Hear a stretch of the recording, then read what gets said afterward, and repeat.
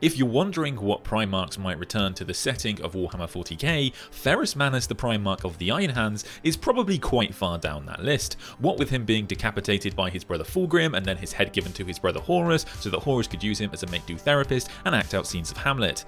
However, despite his death, that may not be the last we'll see of Ferrus. Death is just another path, one that we all must take.